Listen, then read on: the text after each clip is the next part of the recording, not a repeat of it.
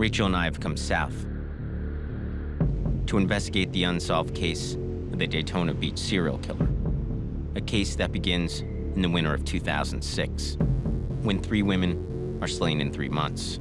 Daytona Beach, Florida, turns a hunting ground for a serial killer. And then nothing for nearly 2 years, until a 4th victim is found. The son of a bitch is back. Yet some web sleuths were suggesting these 4 murders were linked to the other unsolved serial killings we had already looked at. And what makes you think, again, the fact that these are connected? It's definitely the victim profile. There's 4 victims in each case. Were we dealing with a seasonal killer, one moving up and down the East Coast, who had killed 4 women in Long Island, and 4 women in Atlantic City, and now 4 women in Daytona? It makes logical sense if you're looking at it from there weren't any overlapping murders. Right. 4 years earlier, a web sleuther named Scorpio's daughter started compiling her own list of sex workers who were turning up dead in neighboring counties. But then one day, Scorpio's daughter stopped posting. Despite numerous emails, check-ins with other web sleuthers, and even help from web sleuth administrators, she's disappeared. And while we don't know yet what may have happened to her, we've picked up where she's left off.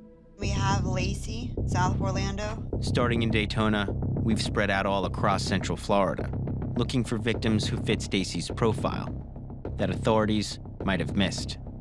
Reagan Kendall. Victims who were occasional sex workers or known drug users. Lisa Renee Harris. Victims who had been dumped along highways. Cheryl Elson.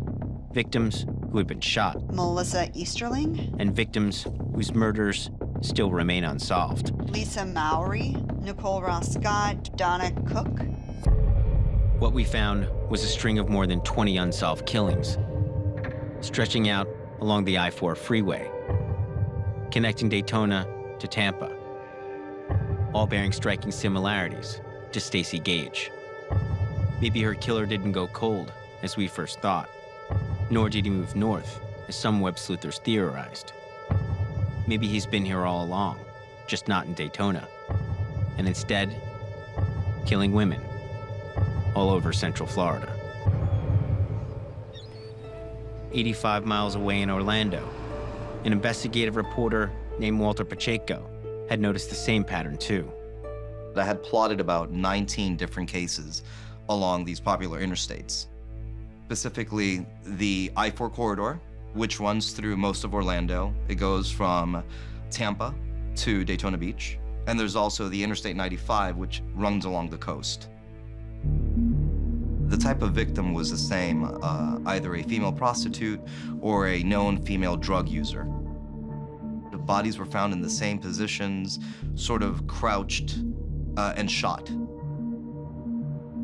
With these murders, Walter believed he had found evidence of an undisclosed serial killer.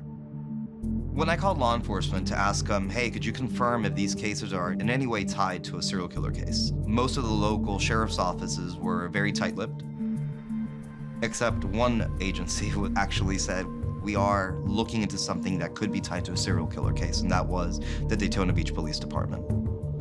This is I-4. These are these murders here, here, here, here, all coming along to be the I-4. 2004, 2005, 2010, 2011. Hearing Walter's story, we can't say we were surprised. The local sheriffs weren't saying the words serial killer. I'm looking for the public information officer for Polk County Sheriff's Office. Well, unfortunately, he's not in the office today. Carrie Horseman, please, the PIO. One moment. There are no borders between counties. There are no borders between states. We have to all work together. How aggressively are you guys going back to some of the old unsolved homicides? The ones that I'm particularly interested in are the ones along I-4. I don't know. I'd have to, I mean, I know we have a cold case squad and a hot case squad.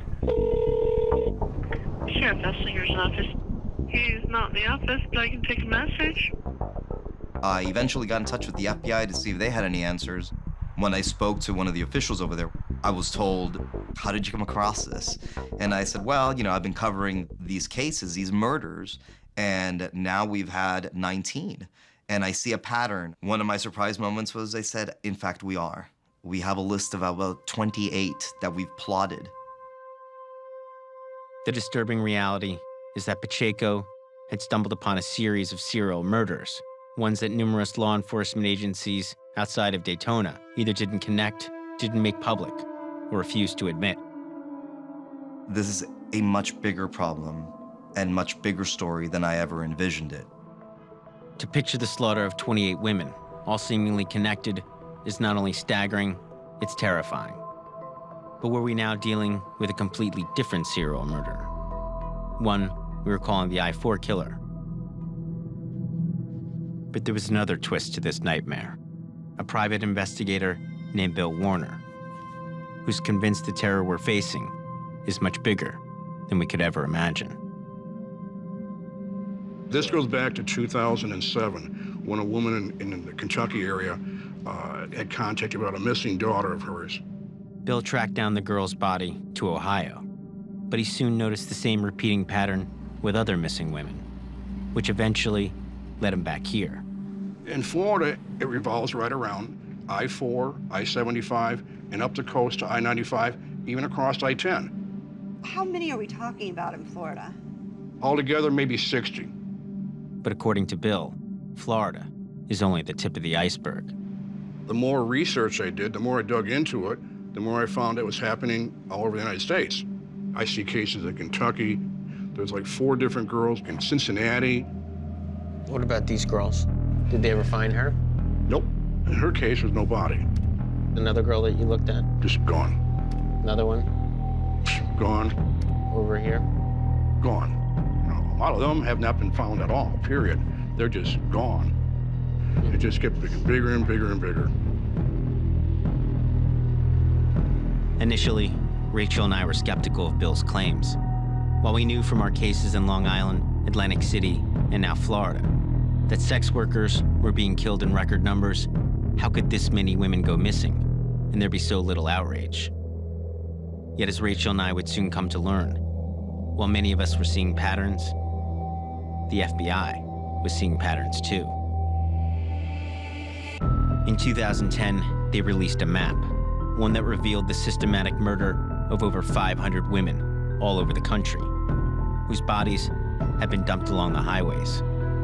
The reality is, we weren't just dealing with one serial killer, but according to the FBI, hundreds, all working the interstates and all committed by a special breed of monster known as the long-haul serial killer.